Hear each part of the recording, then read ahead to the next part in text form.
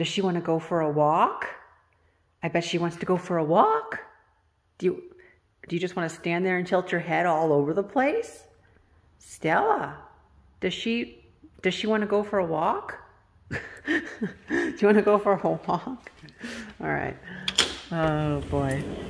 We'll get your little leash out and we'll go around the neighborhood. So I'm looking at the paint colors again for the house, and I really am thinking about doing like a white color like this for the majority of the like walls.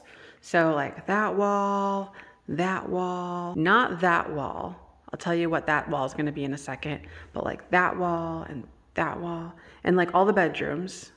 Okay. So, but like this color, but maybe a little bit lighter. But see how it's on the warmer side of white? That's okay. So something like that. And then now here's what I want to do for the bedroom wall. So the back wall in the bedroom, I'm thinking like this green, like a dark green, very, very natural looking on that one wall in the bedroom that the bed's on.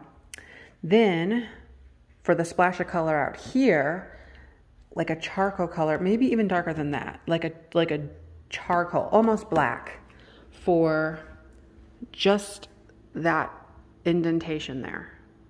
Okay, and then the rest of it would be like a pink color. Pink, kind of like, see, not even like that. That's too pink. Something with maybe a little bit of gray in it so that it is muted just a smidge. And in fact, I think there might be, yeah, I don't know if it's in here. No, I was thinking there might have been, actually that color there is kind of nice. This kind of dusty pink, something like that. It's not as brash and alarming. That's, I think, that other pink. Well, yeah, maybe somewhere down in here where it gets a little bit softer and more muted. It's a little bit more upscale and not as loud. And that will be good for this, for the color in this one big space here. Yeah. And then as far as like any of the other rooms, I'm not looking at doing crazy colors or anything. I think just keeping a nice neutral palette of the crisp white, and then, you know, it's just more refreshing. The couches are nice big splashes of color. The rug is kind of an ivory tone with bits of color in it, kind of pulls that all together. So it's going to look really good together. I just know it's going to. So that it's really, I'm really looking forward to it. But we're going to go to the, oh, Stella, you're adorable. You're just lovely. We're going to go to the paint store. So I'll take this along, or you know what? I don't even need these. That was just for ourselves. I will look at the paint colors there. Okay, let's head into Lowe's to see what kind of paint we can get today. So let's choose the white color first. Immediately I'm drawn to this one, Pale Bloom. Okay, some of these are gonna go a little bit yellower, and I don't want yellow, like a yellow undertone. Ivory Dust is nice too. So you can see the difference between those two by themselves. I'm leaning on the Pale Bloom still. There's a little bit more cream or gray in the Ivory Dust. That's what I'm thinking so far. What's this one? December Starlight. Looks like there's a blue undertone to that one too, slightly, and maybe a slightly greenish blue. That one's a slightly red undertone. Snowcap. Let's look at these together. So we've got Snowcap. There's that one. Now this is the epitome of somebody like splitting hairs, right? You're just like, what in the world? They all look the same. Okay, I'm still leaning on Pale Bloom. That's where my eye went first, and that means it's like it's a good one. So we're Pale Bloom. You know what? And that Pale Bloom has a little bit of a pink undertone to it, so a warmer pink tone. That's going to be good. I like that. It's going to draw out some of the warmth of the wood. Okay, now let's also do the green color. The green should be pretty easy to choose for the bedroom. Well, I say that, but you never know. Okay, so some of these are just going to be obviously no. These are a no.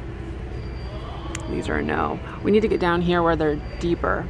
So this one here, Lime Twist. That's a little bit too bright. Here, let's get down at eye level so I can actually see what I'm doing.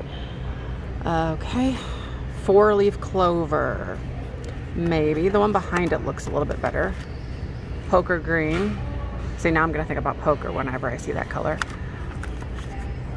Vegas green. That's such a dumb name. Stop naming them things like that. Vegas. No, don't want to have Vegas in my house. It's like French olive. Oh, that sounds pretty. French olive. Slightly muted. I would like it still deeper yet, though. That's still a little too bright. So, let's go up here. What is this color? Deep mint. That's nice. Still would like it a little deeper. Where, I said this, I thought this was gonna be the easy color too. Where is the greens that I want? For some reason, I'm not happy with a lot of these. Huh. French olive, but I'd like it a little deeper. Okay, let's just pay no attention to the names and just go with this one here. That's French olive as well. I went there again. That one has too much blue in it. That one has too much blue in it. I think all these have blue undertones. Nah. What is this one? That's disgusting. No. What are these up here? These definitely have blue in them. Ugh. Let's just put this in the cart for now and we'll come back to the green idea. All right, we're looking at the pink tone now. So, something like this. Thistle Field is really pretty. It has a gray muted tone to it. It still has some color though. That I do like. Let's look to see if we can find something else that may be better. This one over here, Edwardian Rose. Okay, that one is a little bit more of a classic tone. Slightly more muted and deeper. I am leaning on that one. This one starts to look a little bit more like bubble gum whenever you put it next to it. I mean, it's not, that's an exaggeration, but the Edwardian Rose, a little bit more clean, classic. This green I'm still not liking. I need something more classic in the green. Just something more, I don't know, better, just better. But I don't like these greens. We might have to go across the way to the other color swatches. Okay, right here, my eye went straight there to this rainforest color. Rainforest Canopy. That is a little bit nicer. You can see them compared together. It's deeper. It's deeper, it's richer, better, stronger. Deeper, richer. It's a beautiful color combination. They're not gonna be in the same room, but same house. Let me get one more swatch because there's this Daring Jade next to it. And I'm just curious what it looks like. No, definitely not. Too much blue in there. Too much blue. Oh, they have a lot more whites over here. We're gonna double check my white. Fundamental white, that looks pretty. Fundamental, is that the same color? No, this has a little bit more, oh boy, that's very close. I like it. I might, I'm trying to decide which one I like more. Let's grab a couple more swatches. Iconic white, pure white, alabaster, white batten. Oh boy, some of these are splitting hairs, aren't they? I think fundamental white might be a little too bright. I'm thinking this iconic white is really pretty. The pale bloom that we initially found might have just like a smidge too much pink undertone in it. So I'm leaning on the iconic white. So that's the iconic white. That's the new colors. This is the other one. You can see it's, yeah. That looks kind of nice. Here's the fundamental.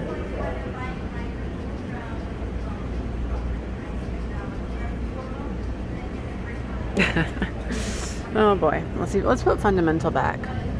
Fundamental. Oxford white. What's white core?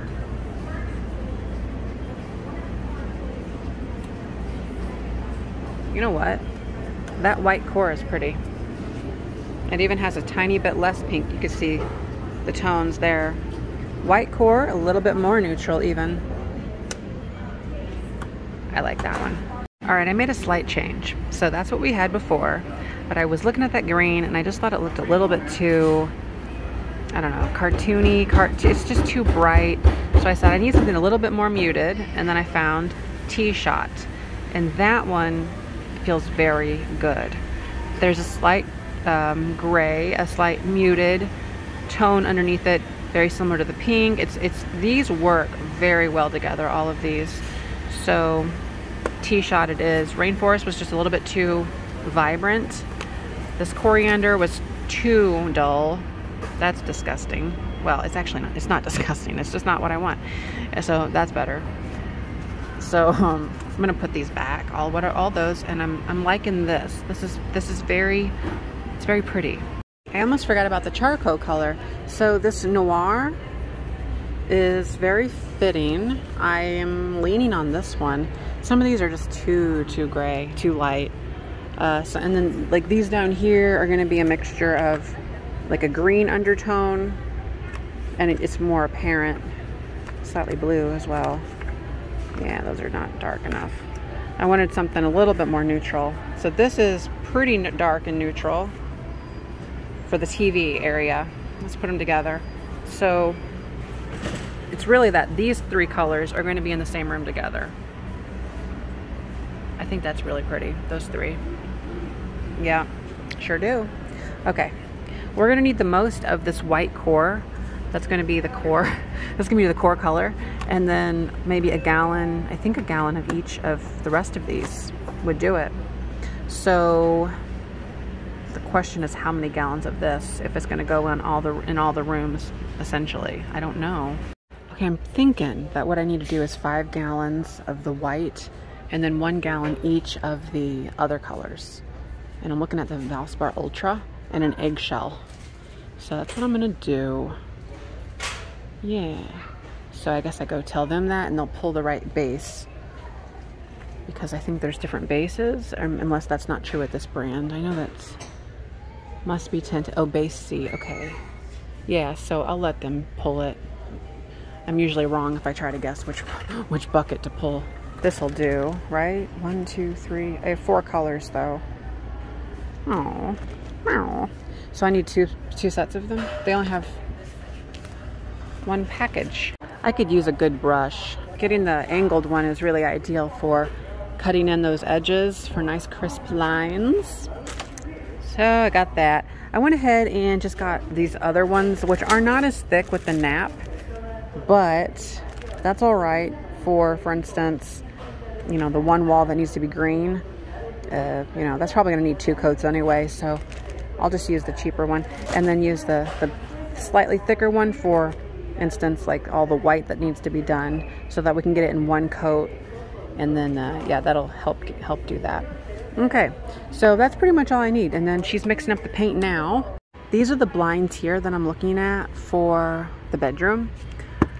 It's just something that I see every day, so I want to go ahead and do this. Now this is a lot cheaper than the louvered style, or the not louvered, the you know, the style, the other one, because it doesn't have like the frame and everything. So this one is kind of like a mini blind, except it's 2 inch instead of 1 inch. Looks a little bit more premium. So it's $105, and I would be getting 2 of them. Looks like they cut down to $54, and the exact opening is $109. So I'm not sure. You'd need 2 of these, but if that would be, if you would trim it to 54 or like somewhere around 55, I don't know. But that's a question for the Lowe's people. Looks like they're ready for us. We're gonna go back and check on the blinds. He's cutting down both of those. So that's really exciting. We're getting the blinds today. Got my sticks and everything. She got us all set up. So these are the 3 gallons, and then the 5 gallon bucket below that on the ground. Gonna make room for it. We'll get that 5 gallon put in here too, right down there. He's down there cutting the other blind. So exciting. Oh, they have I didn't know they had chairs here. Oh, I didn't even realize. And they have these little side tables. That's cute. I like this one. If that was in white, that would be really cool. Or paint it like a fun color. I like the texture on that and this little handle. And then look down here, I like these. That's nice. I enjoy that one a lot. Oh, look there, they have it in like a light gray color too. This is the kind of thing, like paint that in a fun color, like your accent color, and that would be really nice. Any color, pink, yellow. It's so cool. All right, office chair. Wow, I have home accents too. All right, I've got my, yes, I'm pushing the cart backwards. I've got my blinds and my paint, and he's gonna knock he's gonna have them knock 10% off of the one box because it was already open and it was already cut down. I mean, they did trim a tiny bit off of that one to make it work, but yeah, so 10% off of the one box. That's like, what is that, like $10? It's pretty nice. Okay, let's make our way downtown. Making our way downtown. Here we go. Oh, they're getting doors. That's exciting. New doors. The new microwave arrived this morning. It's a big box. FedEx dropped it off. Look at that beautiful microwave. Once these cabinets are wide, it's just gonna look so nice. I mean, it already does. That is a really sharp looking microwave. The oven is currently on. It's doing like a cleaning cycle. I'm really not convinced yet what I want to do about the stove, because if you see, the microwave's bright and then that one's kind of dull. So I'm thinking, I could sell that, you know, clean it up nicely, sell it for maybe $200 or $300 and then get a new one. Or I could wait, and I'm thinking about just waiting until after the cabinets are all painted. But like the refrigerator's black, and I always thought it'd be neat to maybe do like a vinyl wrap. So it's a perfectly good refrigerator. And so they sell like vinyl wrap. It's similar to what you'd put on a car, like a car wrap, but it's, or signed vinyl. And it comes in a roll and you can stick it over stuff like metal and things like that. So it could be neat. You could do like a pink or a mint green or a light blue, and it would just kind of have like a moment over there in the corner.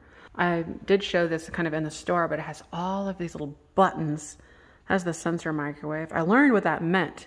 So it has something to do with water content in the food, so it doesn't dry it out too much, which is neat. And then there's a convection oven in it. You can do roast, and you could air fry.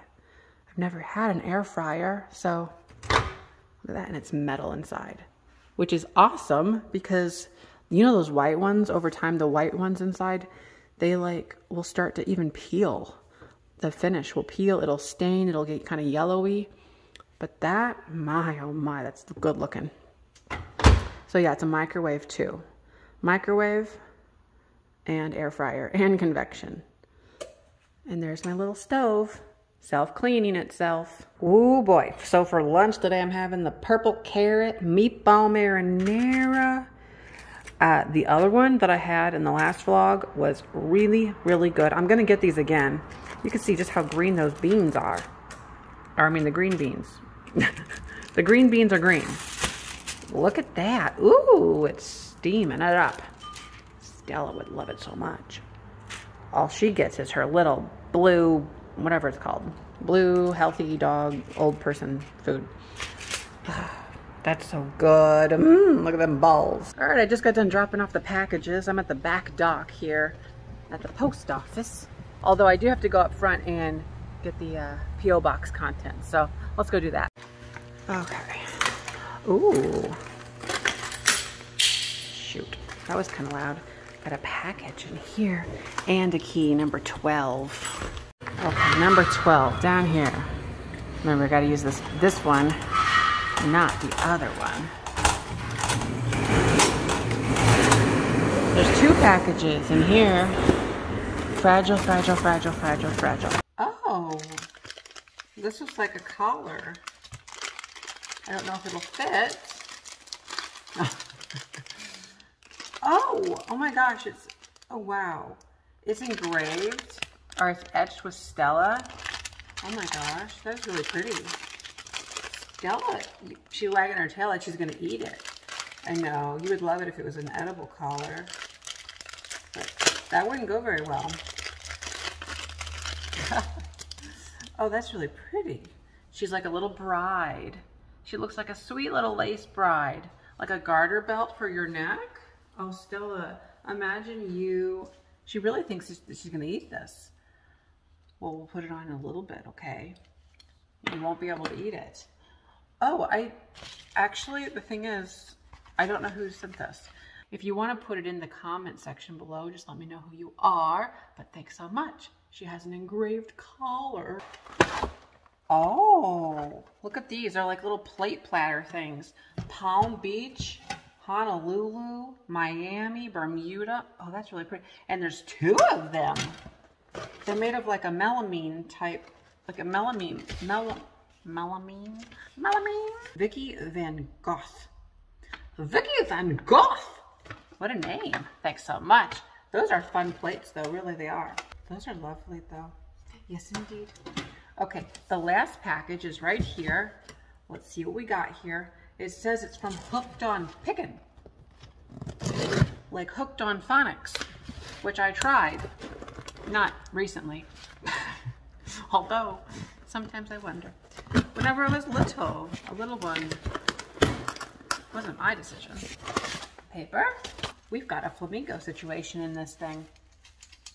Should it make noise? Is it a chime? We've got, it's a bell! I see a dingle dangle. Dingle dangle. It's like when you're in school. Ding, ding, ding. What is it? Ding, ding, ding, ding. Or something. It wasn't in my school. Sometimes it's in movies. Warning, to avoid danger of suffocation, keep the... What a lovely note. Do you have a note that you wrote? No, probably not. Okay, I'm opening it up. Look at that spring. Isn't that a fun flamingo? It has its dingle dangle down there, and it's flying in the air. Like I just don't care. And the umbrella. Oh, that's lovely. And it bounces too.